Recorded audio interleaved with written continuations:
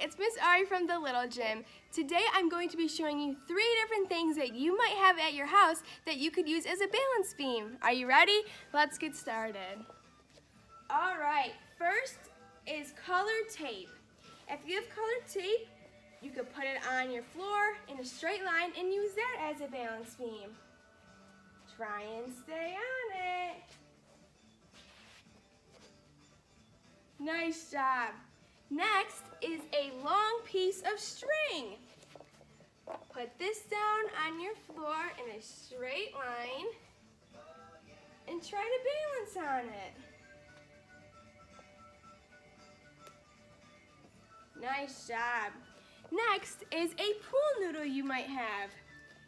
Put that on a straight line and try walking on it.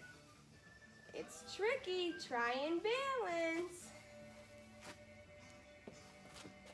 Nice job. There are so many different things you could have at your house that you could use that we use at the gym. I hope to see you all soon.